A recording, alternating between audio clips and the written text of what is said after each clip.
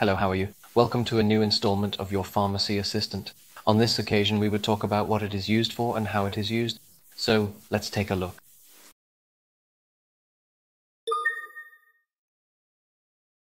Today, we're going to talk about Cefaclor, an antibiotic that belongs to the cephalosporin family. What is it for? Basically, it fights infections caused by bacteria. Cefaclor is a medicine used to treat different types of infections, such as respiratory system infections, middle ear infections, skin infections, or urinary tract infections. Let's imagine you have a respiratory infection. It is very possible that your doctor will prescribe Cefaclor to eliminate the bacteria that are causing you problems. And how does it work? Cefaclor works by preventing bacteria from building their cell walls, which leads to their death. It is a very effective antibiotic against various bacteria, so it becomes a great ally to fight infections. Now, let's talk about how to take it. It is extremely important that you follow your doctor's instructions to the letter. Normally, Cefaclor is taken every 8 or 12 hours. It all depends on the severity of the infection. Be sure to finish the entire course of treatment, even if you start feeling better early. You can't skip any doses.